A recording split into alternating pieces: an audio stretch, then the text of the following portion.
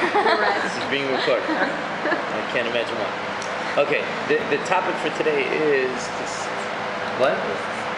The topic for today is the concept of Rosh Hashanah as Yom Adin. It's a shir that I always give before Rosh Hashanah because what it does is, to some degree, it helps focus a little bit about what's going on in Rosh Hashanah. Rosh Hashanah is a very bizarre type of day. It's bizarre because we know it is Yom Adin. It starts off the high holiday season. It's got all the tunes that we know for Yom Kippur, and yet if we actually look at the content of it, it's very much not Yom Adin oriented, and we'll see. But first, let's start off with the beginning. If you take a look at source number 2, we're going to cut this a little bit short, some of it. If you take a look at source number 2, it very simply states the following: Barba prakim alom nidon, Pesach al tfuah, ba'atzeret al perot eilan, Rosh Hashanah kol ba'ei, olam ovrim lefanav kibnei maron, shene'amar yotzer yachad libam, ha'mevin ekol ma'asehem, u'b'chag nidonim al hamayim. There are 4 different times of year that we're judged. One of them we know, the other 3 we're not so used to thinking about. Maybe one other one we got. What are the 4 times of the year? I learned this. You learned this Mishnah? Yeah, it's a great Mishnah. You know, it's a great Mishnah. There are 4 times of the year we're judged. On Pesach, which is really the beginning of the Jewish year, not Tishrei. On Pesach, what ends up happening, we're judged because of Tfuah on Tfuah. How much Tfuah? Right? On Atzeret, which is Shavuos, we're judged for the fruit of the trees. On Rosh Hashanah, Kol Ba'ei Olam Ovrim Lefanav Kibnei Maron. Everybody passes in front of Hashem, Kibnei Maron, and there's a whole shaila in the Gemara. What exactly does this mean, Kibnei Maron? What is it? Some people say that it's like the Chayalim of David who walked in front of officers. Some people say it's like all different types of ideas of what exactly is Bnei Maron. But we're all judged somehow individually on that day. And on Chag always stands for Sukkot. On Chag, we're judged for rain. Now, Chag, we know. We start switching V'tei Talmatar. Mashiv HaRuach HaMorid HaGeshem. It's the beginning of the rainy season. That we know to some degree. The other ones don't. The basic question on this Mishnah, which we're not going to deal with, is if I have Rosh Hashanah, why do I need the other days? Meaning, if everything about me is getting judged on Rosh Hashanah, why do I need a separate day for Tfuah? Why do I need a separate day for rain? Everything should be comprised or compressed into one day, and that's when I should be judged. That is a shaila that we're showing deal with. That's not what we're going to deal with. Here I have this concept of Rosh Hashanah as Yom Hadin. Right? There's a problem with it. Think back biblically. Where do you have any place in the Bible that Rosh Hashanah is Yom Hadin? In fact, where do you have in the Bible any place that Aleph Tishrei is Rosh Hashanah?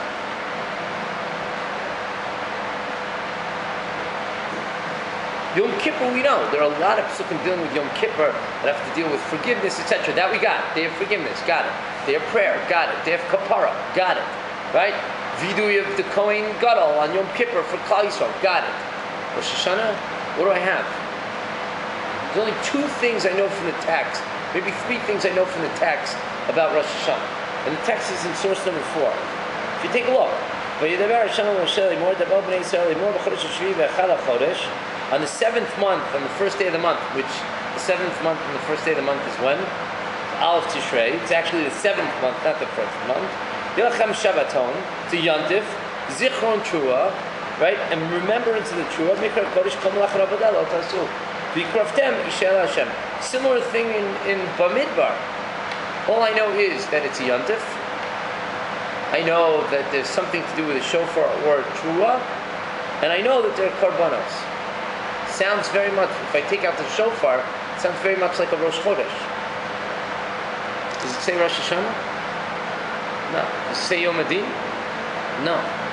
So the question for today, which hopefully if we answer will help us focus a little bit more on Tefillah of Rosh Hashanah, how did Rosh Hashanah take on this persona of Yom Adin? Where did it come from? It's not mentioned in the text.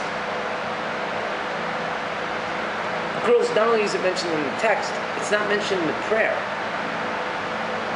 Think about your Rosh Hashanah davening. How many times do we say Vidu?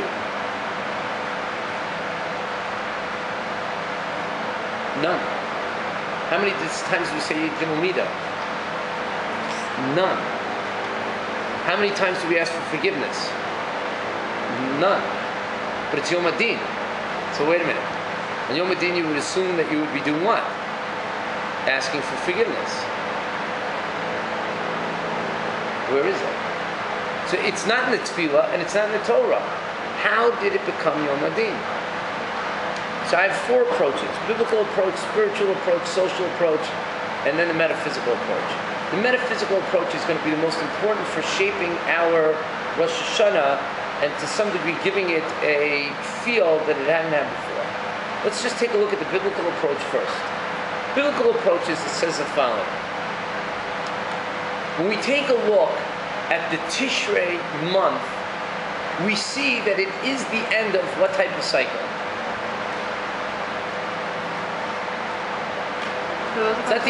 When we see Tishrei, it doesn't seem to be the end of the year or the beginning of the year for anything, but in a biblical sense, what is the end? It is the end of one type of cycle. What cycle is it the end of? Like it's starting on the things. No, not something spiritual. We can't see that.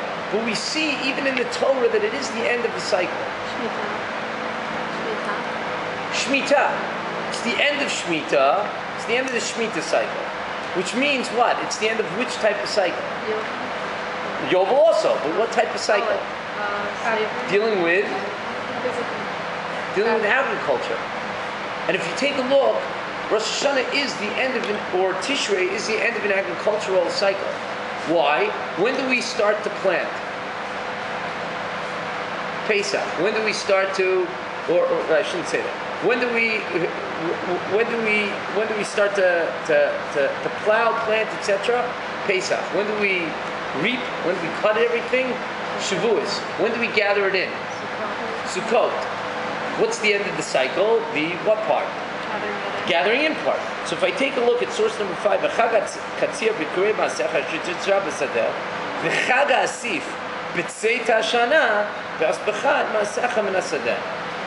time of Chag HaAsif, what's another name for Chag HaAsif? Sukkot. Chag HaAsif is Tzeit HaShana. It's the end of the Shana. Now girls, if it's the end of the Shana, it's also, ipso facto, the beginning of the Shana. Meaning, the cycle ends in Tishrei and begins in Tishrei. If I take a look at source number 6, the Safart L'cha Sheva Shabtot Shanim Sheva Pamim V'yu L'cha Yemei Sheva Shabtot Shanim Teisha V'arba'im Shana V'avarta Shofar Shura B'chodesh Shvi B'asar Chodesh. Right? The Yovel. 7 Shmitas.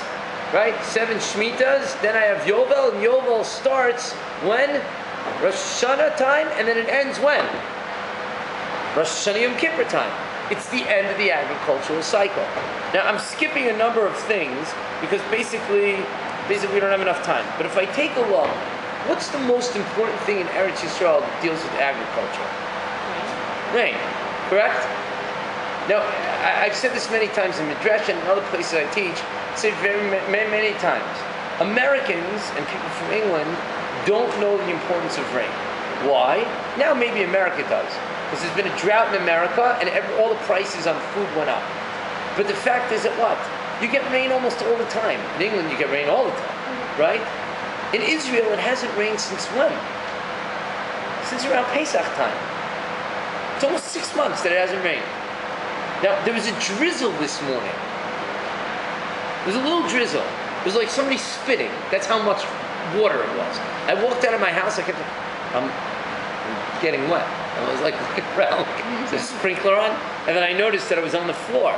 It lasted for about 5 minutes. It did absolutely nothing. But it caused me to be excited. Why? Hey, rain.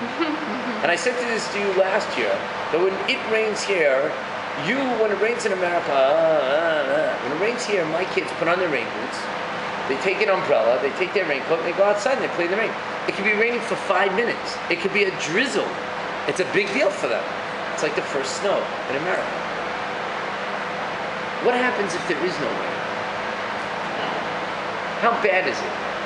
Don't think modern society, think biblical society. What happens if there is no rain? They don't have any income or anything.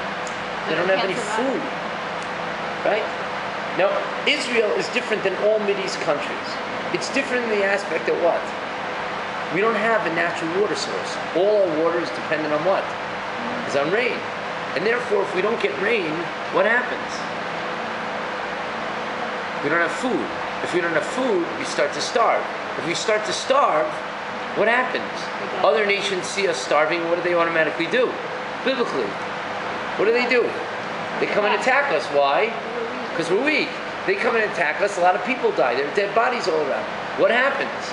Dead bodies, starvation, low resistance, what happens? We're gone. Disease, pestilence. And in the end, what happens? Catastrophe. Now, we don't think that because, okay, so it rained, didn't rain. I used my rain boots, I didn't. It's like the question when everybody goes to Poland. Uggs or rain boots? Okay, so I didn't wear my... You'll learn, that's a major question in life. It's not like Treblinka or Belzits. It's like Uggs or rain boots. It's like, oh, sorry, did I say that? It's not nice. Don't say things like that.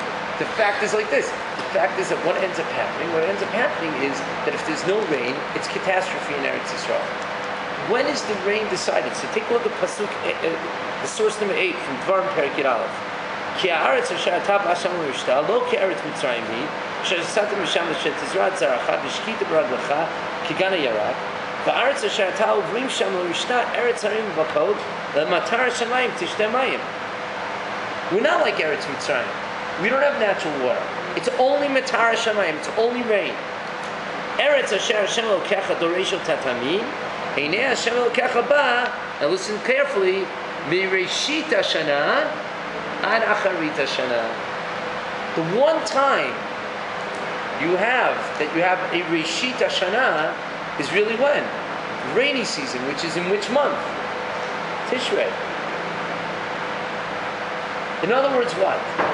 It's not only the fate of the rain that's being decided in this month, but because the fate of the rain is being decided in the month, what else is being decided in this month? The fate of the people. And if they don't get rain, what happens? They die. And everybody knows that now is crunch time. Now, getting the rain isn't dependent on seeding the clouds. It's dependent on what? Us doing what? Mitzvah. Right? In other words, what? It's dependent on mitzvah. Which the people at this point in time, what are they going to be doing like nobody's business? They're going to be doing tshuva. Why? Because they realize what? They realize that if I don't do tshuva, if I don't find favor in God's eyes, what's going to happen? There's going to be a catastrophe in Eretz Yisrael. And all of a sudden, this beginning of the agricultural year, this Rosh Hashanah becomes what? Yom Adin. You're feeling the pressure. Now, Menachem Leibtag has a very interesting comment. This is a following very interesting idea. It says in biblical times, how did they wake up people? How did they call people to battle? How did they tell people something's going on? How did they do it? Shofar. In other words, what? We blow the shofar on this day, wake up everybody and tell them what? It's crunch time. Start doing tshuva. We need to make sure that we have this rain or else what? We're all dead. And therefore, this day becomes a Yom Adin, including in it the shofar. That's one approach to how Rosh Hashanah became Yom Adin. Again, I'm doing it very quickly because we don't have enough time. There's also the spiritual approach.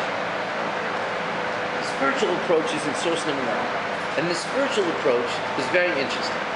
The Gemara in Rosh Hashanah says a very interesting, there's a machloket about it, very interesting thing happened on Rosh Hashanah. What happened? Ba'alef Tishrei nivra olam. On Aleph Tishrei, the world was created. How do we see that in davening? You all sing it at davening. Not davening today, davening on Rosh Hashanah. Tani, stop even thinking about it. It's a different nusach you're talking about. Hayom harat olam, Hayom yamid b'mishpat. You say it after every time you blow the shofar. The fact is of what? Today was the day the world was created. It's a mistake. The Gemara is mistaken. The world wasn't created on Aleph Tishrei. The world was created on Chaf Hei Elul. What was created on Aleph Tishrei? Man. Man is the world. You just learned in the class before that the world was created. So I'm saying to you, according to men, at least opinions I know, Chaf Hei Elul. Aleph Tishrei was the creation of man. Man is the reason behind the world. That's why it says the world was created. Hold on, girls, listen to this. So if you turn your page, the Rabbeinu Nisim, the Ran, a comment in the Gemara, we're not going to get involved in what he's commenting on, tries to explain how Rosh Hashanah became Yom Adin. And he says the following. So what happened on the first day of the creation of man? It was an intensely busy day. God decided he was going to create man. Then he went to check with the angels. After he checked with the angels, he gathered the dirt. After he gathered the dirt, he put in some water, like a good recipe. Put in a little bit of water. After he put in the water, he mixed everything around. And then what did he do? He made a mold. After he made the mold, he breathed life into man. Then what happened? Man got up and he walked around. Then what happened? He brought him the animals, told him not to eat from the tree. What happened on the first day right after he got told not to eat from the tree? He ate from the tree. What happens right after that? Sort of like when you tell somebody, don't look out the left window of the bus. What does everybody do? They look out the left window. If you didn't want them to look out the left window, what should you say?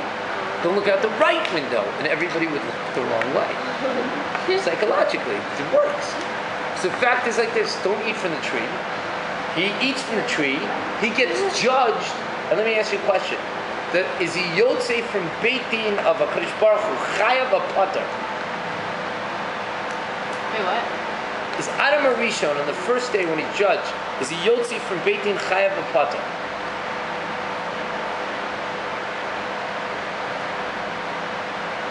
He's Yotze half and half. What was supposed to happen to Adam Arishon when he ate from the tree? He's supposed to die. He was supposed to die. What happened to him? He didn't die. In other words, God had what on him? Rachamim. So the Ran says, you know why Rosh Hashanah became Yom Adin? Because God, in His infinite mercy, picked a day that what? That had already in it, historically, God having mercy on mankind. So this way, when you're judged, God will remember what? That He's a merciful judge. Spiritual approach says, why pick Rosh Hashanah? How to become Yom Adin? Because God wanted to make sure in His deen of human beings, there's rachamim. It's a beautiful idea. Usually when you go to court, the judge wants to do what? Throw the book at you. God doesn't want to throw the book at you. God doesn't want to lock you away. God really wants to have what on you? Rachamim. He can't just let things go. But in essence, He's looking for opportunities to do what? Have rachamim on you. It's so beautiful. God is looking to have mercy on us. The question we have to ask ourselves is, are we looking to invoke God's mercy?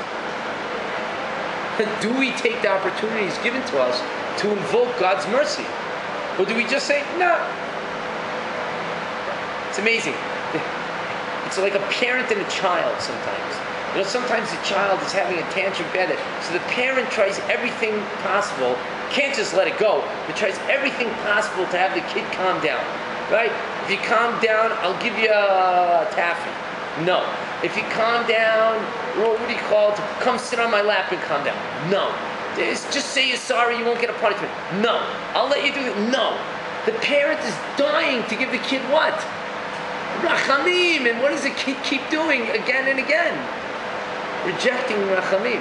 It's like God stretching out His hand to us and saying, come with me. And what do we keep saying? No. Thanks, I'm not interested. But you're going to get punished if you don't come with me. Oh yeah. All right, whatever. Until the punishment comes. Then we get what? The whack in the head. What happens? Why didn't you have rachamim on me? Because 15 times he tried already and we didn't want it. So that's what the Ran says.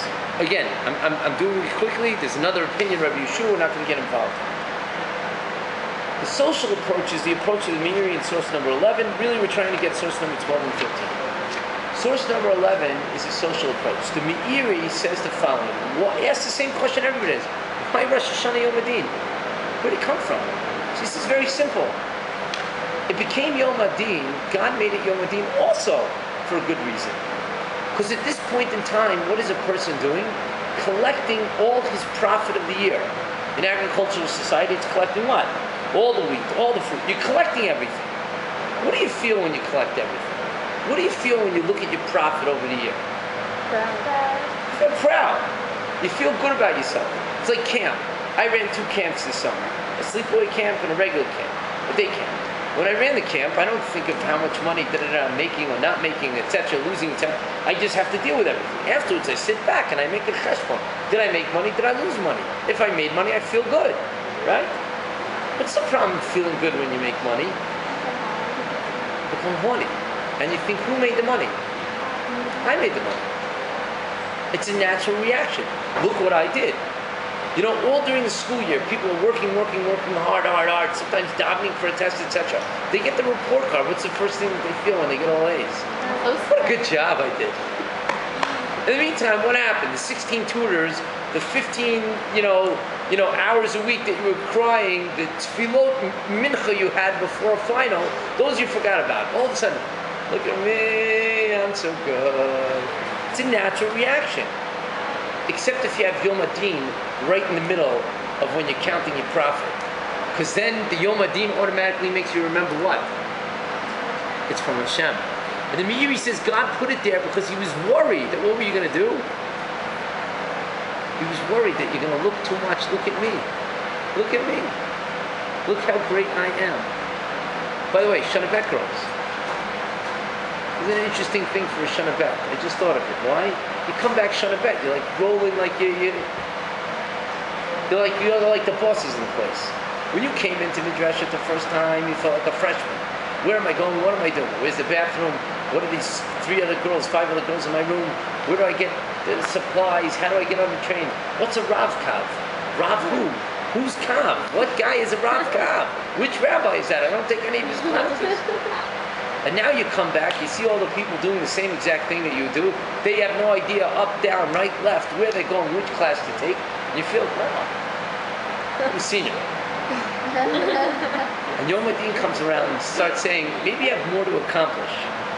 Maybe I have more to accomplish. Maybe there's something more out there. It's nice every once in a while to have Yom Adin to knock you back at the place. Now the last approach, and with this we're going to finish. I went over time, but this we're going to finish is the following. It's a metaphysical approach. It's based on the Slonim Rebbe and the Siva Shalom. He says the following thing. If you take a look at one of the recorded Rosh Hashanahs that we have, it's after Ezra and Nehemiah come back and they find the Jewish people in a horrible state. They do all these things to fix up the Jewish people, and they're having the first Rosh Hashanah. And the Pesukim in source number 12 says, "V'yomer Nehemiah Levim v'nei Lachova."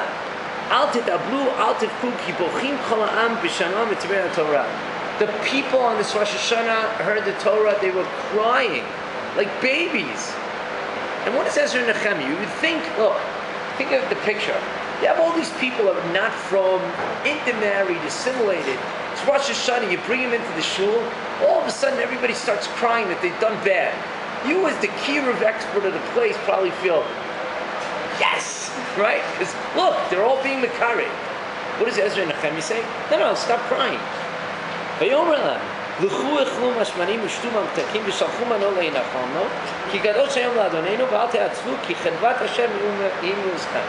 What does he say? He says the following. No, stop crying. Go home. Have a great meal. Invite guests. Give presents. God wants your happiness. Can you imagine that? Everybody's crying it. The rabbi in shul, he said a drasha on Yom Kippur. Everybody's crying. They want to do tshuva.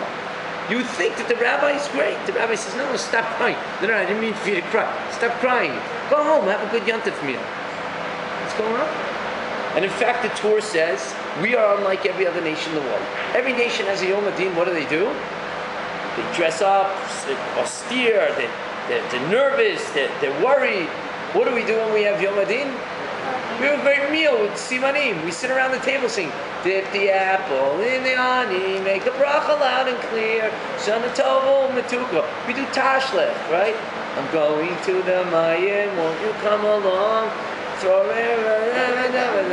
All these cute songs. Where's the ay, we're horrible, ay, we're evil, ay, don't, where's that?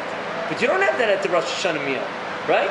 You have, hey, let's try to make as many simanim as possible. Like I don't do a fish heads. I take jellyfish, I cut off the tails, I cut off the heads, and then basically I use jellyfish as my heads. Who wants to eat a fish head? Everybody wants to eat a jellyfish head. Later on, after the meal, they eat the tails also. Maybe we're wrong in doing that, but right? That's what you do. So what happened to Yom Adin? So the Slumber says the following brilliant idea. It changed the whole way I view Rosh Hashanah. It's brilliant. It's based on the Ari. It says like this. The birthday of the world is Rosh Hashanah. On the day that 1 year passed, HaKadosh Baruch Hu, like any good businessman, does a review of the project. He reviews the project. And what does he look for? Is the project advancing the way I want? Or is the project not advancing the way I want? If the project is not advancing it the way I want, so what do I have to do? I have to quit the project. I have to stop the project. A businessman knows. If you review after a year and you're losing money all over the place, what do? You stop and you have to start over again. You have to start a new thing. Your plan was wrong. Your plan's not working. And if the project might not be making a profit, but in general is going in the direction that you want, so what do? Every good businessman knows you keep it. You review it once a year, you see what's going on. HaKadosh Baruch Hu gave the world enough spiritual energy to last 1 year.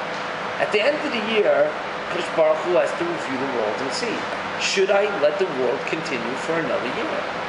If the answer is that the world is going in the general direction HaKadosh Baruch Hu wants, 1 more year. And if we're going horribly backwards, what? Shalom al Yisrael. According to the Medrash, you already did it 6 times. But it's not only the world, it's what? It's every individual. God looks at every single person. And what do they see with every single person? They see, is the person going in the direction I want or not? Is the person going in the direction I want? If the answer is yes, might not be a tzaddik, might do averos, but in general, they're trying to fulfill the mission of God on earth. So let's try, give him another year, maybe he'll get it all right. But if the guy rejects the mission God gave him on earth, if the guy rejects all of this, then what happens? End. I don't need you. What do I need you? You're costing me money. So the Slumber says there's a difference between the Din on Yom Kippur and the Din on Rosh Hashanah, and it's amazing. The Din on Yom Kippur, you have to go through every single thing you did wrong. Your Lashon Haras, your davenings, your brachos, your tznius, everything. You have to go through it. One after another. You have to go through every single thing to see if you did the right thing or you did the wrong thing. Try to uncover. That's not the Din on Rosh Hashanah. Rosh Hashanah is not about that. Rosh Hashanah is whether you're willing to accept your mission in the world. Whether you accept the purpose for which you were created for in the world. Whether you're willing to accept God's tafkid for you in the world. If the answer is yes, you get another year. If the answer is no, chas v'shalom. And that's why Ezra told the people, go away. Go home. Eat your meal. Why? The minute they started crying for every meaningless thing they've done in the past years, when they were doing all these bad things, is the minute they accepted what upon themselves? Hashem's mission for themselves upon themselves. They realized everything that they lived in their life before was what? It was nothing. And now they were rededicating themselves. Ezra says to them, hey, you passed. Go home, have a meal. You passed the judgment. Not the Yom Kippur judgment. You passed the Rosh Hashanah judgment. And that's why Rosh Hashanah has nothing to do with the classic idea of tshuva. I did 3 hours of Lashon Hara, and I bought them 2 hours, and I didn't say a bracha, and God forbid I looked at a boy. That's why it's not. That's Yom Kippur. Rosh Hashanah davening is, are you willing to accept the role God put you here? God put you in the world for a reason. Now, girls, at your age and your stage of where you are, it's quite difficult sometimes to do what? Know why HaKadosh Baruch Hu put you here. How do you ever know that? Hold on. But what must you do to pass the judgment? You don't have to get the answer. What must you do? You must ask the question. But not ask the question like a sem girl who says, Rabbi, what am I supposed to do with my life? Don't throw it away. It's not a throwaway question. It's the most important question in your existence. And how do you pass the judgment of Rosh Hashanah? You dive into HaKadosh Baruch Hu and you say to HaKadosh Baruch Hu, I want to be a kli. I want to be your vessel in this world. HaKadosh Baruch Hu, I want to do what you've destined, my destiny. I want to do what you want me to do in this world. I want to be your Eved. I want you to be my Melech. I want to serve you like an Eved serves a Melech, like a Ben serves an Av. I want to do it. But what?